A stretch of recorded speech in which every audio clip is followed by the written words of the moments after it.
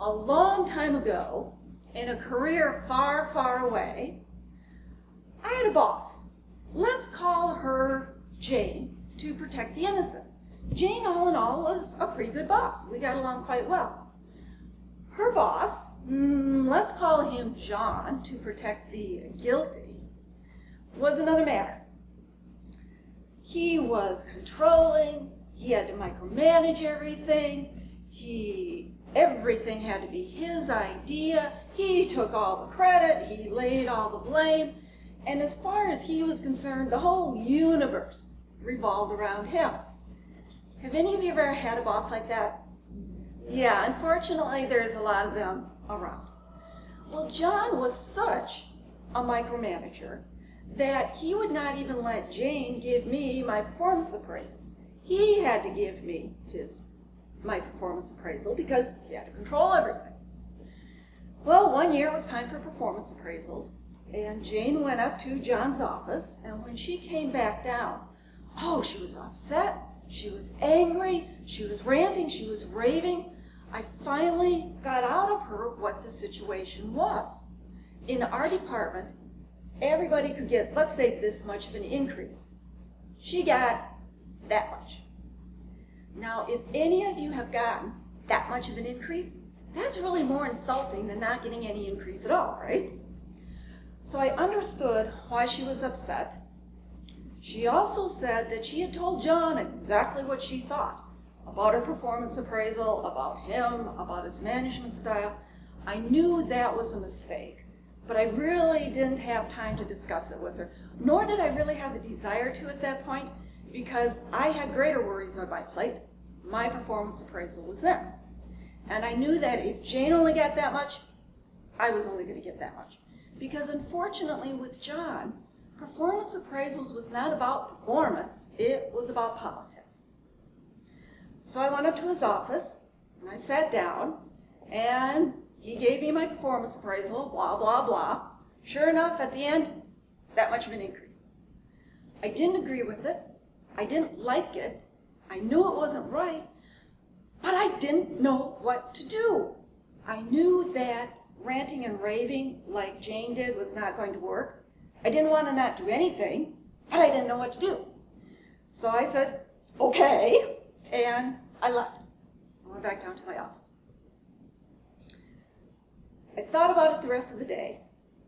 I thought about it that evening. I had nightmares about it that night. But by the next morning, I had a plan. I knew what I was going to do. So I got into my office, waited for John to get into the office. When he did, I called him up and I said, can I come up and talk with you for a minute? He said, sure, come on up. So I went up to his office, sat down, and I said, John, I've got a question for you. What do I have to do differently this year from what I did last year to get the full increase next year? And that was the hardest part, just sitting there and not saying anything.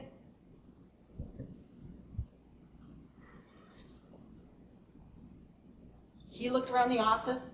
He looked at me, looked around the office some more, looked at me, didn't say anything. I continued sitting there, not saying anything. He looked around the office some more. Finally, he says to me, well, Susan, I can't think of anything that you could do differently. I said, okay, and I got up and I left. And we will continue with this story a little bit later. In any situation, with any concept, with any behavior, especially if it's our own, it is often beneficial to look at things from a new perspective, from different perspectives. We can pick up new information that way. We can see ourselves in a different way when we do that. Today we're going to talk about assertive, aggressive, and passive, aggressive, and assertive behavior. And in that, what we're going to do is look at it in two ways. We're going to use the 3 R's, and we're going to use metaphors to describe this behavior. With the 3 R's, we have relationships, rights, and respect. We all have relationships. First starts relationships. That's really the easy one because we do have so many relationships. We have professional relationships. We have relationships with our employers, our employees, our customers, our suppliers, our coworkers, our associates.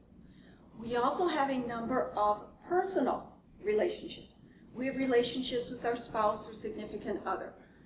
We have relationships with our children, with our parents, with our siblings, with those distant relatives, those pesky ones that we'd really like to prune off the family tree, but we just can't. We still have to maintain a relationship with them. We have relationships with our friends, with our neighbors. So we have all these relationships. Now, when we look at the professional relationships, would you agree that if we have positive relationships with our employers, our employees, our customers, our suppliers, we're going to be more successful in our career, more successful with our professional life? Of course. And when you look at the personal relationships, if we have positive relationships with those people in our personal life, are we going to be more successful in life? Sure. We're going to be happier. We're going to get more of what we want out of life. So we need to have positive relationships. We can all agree on that. The second R then is rights. We all have basic human rights simply because we are human beings. In this country, we have the right to life, liberty, and the pursuit of happiness with freedom of speech, which means we also have the right to be heard, not just to speak out, but also to be heard. We have the right to be treated with professionalism, with dignity, with respect. We have all these basic rights. All of us do. In each relationship, each party also has specific rights. So let's take the customer-supplier relationship, and let's say that you're the supplier. What rights do your customers have when it comes to that? Well, they have the right to expect that you're going to deliver the product or service that you said you would, that you're going to charge them what you said, that you're going to follow up in whatever manner, that if something's wrong, you're going to make it right. So your customers have all these rights. You as a supplier, though, also have rights. You have the right to expect that they're going to pay you, that they are going to honor the contract, that they are going to do what they say they were going to do. So within each relationship, there's rights. So first R, relationships. Second R, rights. The third R is respect. Respecting that we have these rights in this relationship, and respecting also that the other people have these rights. And the respect can be a little bit more difficult to deal with sometimes. When we are passive, it's as though we forget that we have these rights. We don't respect that we have these rights. We let other people take those rights away from us. We don't stand up for ourselves. And the big problem with being passive is if we don't stand up for ourselves, people are going to take advantage of us, right? And we're not going to get what we want out of life. We're not going to be successful. When we are aggressive, it's as though we forget that other people have rights too. And we try to take those rights away from them. So we don't respect that others have rights. We don't respect their rights. We don't respect them. When we're assertive, we find that balance. We respect ourselves. We respect others. We respect our rights. We respect their rights. We find that balance. And that really then becomes key.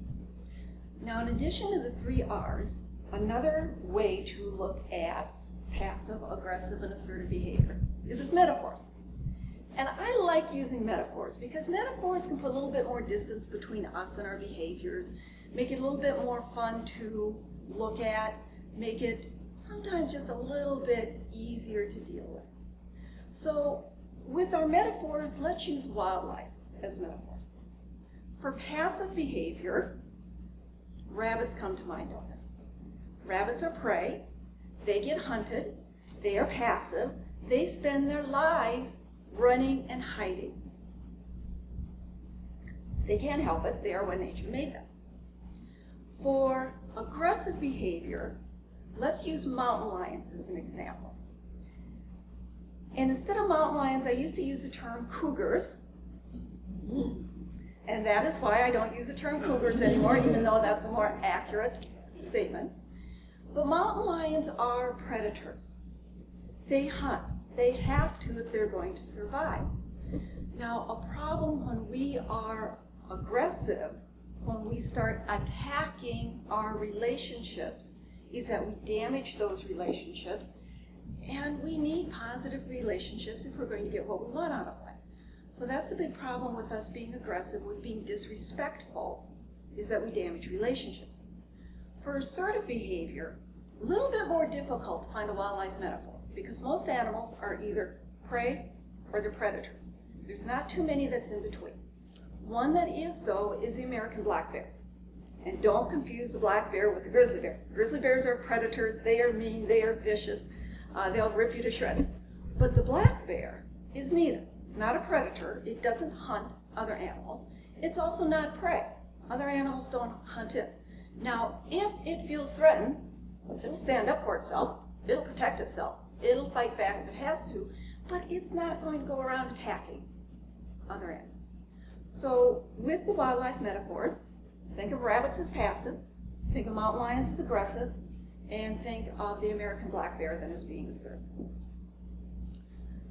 Going back to the story that we started out with,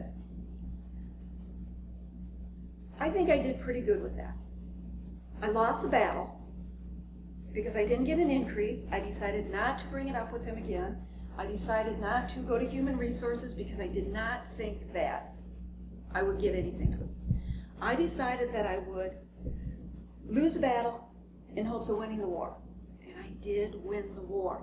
Every year after that, I got the full increase. Now there's some things I'd like to have you take away from this story. One is pretty much every situation, you're not going to get what you want if you're passive. If I would have not done anything and been passive, he would have known that he could have gotten away with that for every year I was with the company. So being passive doesn't work. If I had been aggressive, like Jane had been, it didn't hurt her did not help her in the short term, did not help her in the long term either, because John really made her life miserable for the rest of the time she was with the company. It was a constant battle. It wasn't long after that she left. So being aggressive, being disrespectful, that's the way we're going to define it, doesn't work either. And I know how difficult it can be when you're dealing with somebody that you don't respect. I mean, heck, I didn't respect John either. Nobody respected John. But sometimes you have to respect the position and treat the person accordingly. So assertive is generally what you want to do if you want to get what you want, short-term and long-term. So that's one point. The second point is there's a wide variance of assertiveness. There are going to be some of you that will think that I was not assertive enough, that I should have gone back to him and demanded more, that I should have gone to human resources, that I should have fought it. I thought about that, but I really did not think that that would do me any good. I really did not think that I would win. Now, there are other people that would probably think that I was too assertive in this situation. Well, that's risky. Going up and talking to him, and in a way I really kind of made a fool out of him. I don't know if he saw that, but made it very obvious that there was no reason why I should not have gotten performance appraisal, a big increase. So the second point is there's a wide variance of assertiveness. You have to find out what is right for you based upon the situation and the people. But if you're not respecting yourself, you're being passive. If you're not respecting the other person, you're being aggressive. So find the middle ground. Third point I'd like to have you take away from this story is that there's a difference between a strategic retreat so that you can regroup and develop a plan and go forward with that plan. That's different from running and hiding. And if you don't know what to do at the time, it's okay to back up, formulate a plan, and come forward again. Very, very rarely is it too late to take action once you're ready to take action. So keep that in mind. When you know the right thing to do is to be assertive, but you don't quite know what to do with that or how to do it, either remember the 3 R's, relationships, rights, and respect, or remember the wildlife metaphors. Do you want to be passive like a rabbit and run and hide?